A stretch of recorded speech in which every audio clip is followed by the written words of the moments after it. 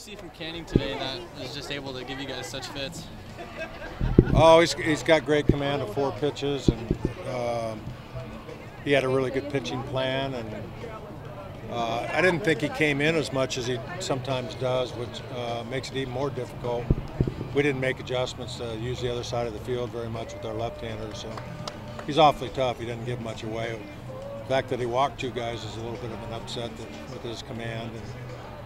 And Petey wasn't quite as sharp as he typically is. That one inning got away from him, obviously. And in a game like this, you don't want to give away as much as we gave away.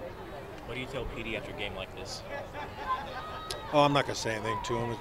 Possibly his last college start and 114 pitches, and the warrior that he is, he kind of tried to keep us in it and got to the 7th, and he's had a spectacular year, and it was our turn to pick him up offensively, and we didn't do that. So I'm not going to break him down, and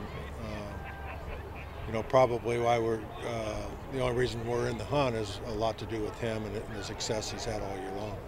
So if you watch from this year and then the 2 times that it's kind of had a bad inning that's really kind of piled, he couldn't get out of it, the too few times that he... Yeah, for him to walk a guy in, that's very unusual.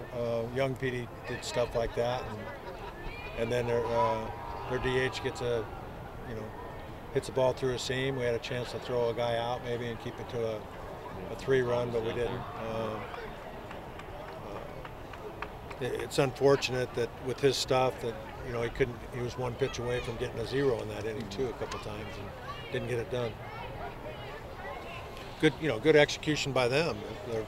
The inning started with a push bunt, a well-executed push bunt by their catcher. We talk about doing things like that too against a guy like Canning, and we attempted a couple bunts, but we weren't successful. Their catcher did a nice job of starting that inning off, and then when there's a guy in scoring position, you pitch a little bit differently than right down the heart of the plate too, which allows for the 2-strike 0-2 hit batter and then 2 walks, and so. And this one, the first 1 to 3, is going to feel pretty good about themselves at this point. Well, yeah, any kind of scoring against, when you're going against a guy like Canning, you go, oh man, we're going to be able to overcome that. We didn't have many shots at him, but we didn't expect a whole bunch of shots at him. As a head coach coming into this game, what's it like knowing what's at stake for Peterson, knowing that it could be his last start? Well, I'll reflect on everything that he's brought culturally to the program and numbers-wise this year, and he's been a tremendous man from the first day he set foot on campus and in our program. And you always feel blessed as a coach to be around quality human beings like him, and then when they perform spectacularly like that, to go along with the kind of young man he is, it's a great 3 years of my life, and I hope everything goes well for him in the draft and he gets what he wants, because he deserves everything that he gets. What does his legacy leave behind here at Oregon? Oh, we'll have to see.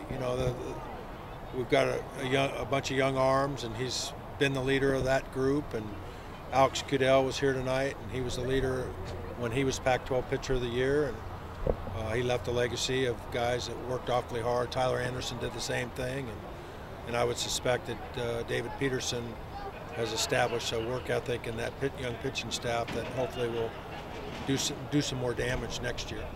How would you describe his season as a whole after what appeared to be a little bit of struggling last season?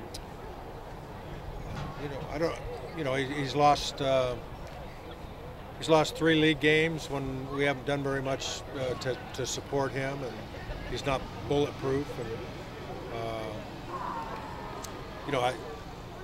I don't know what else I can say about it.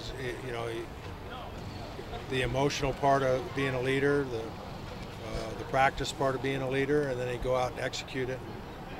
You hope that your Friday guy, your first guy of the weekend, Thursday or Friday guy, fills up that role in a really big way. And there's a lot of pressure on that guy, and I think he stood very tall and filled that Friday night role up very well for the 2017 Ducks.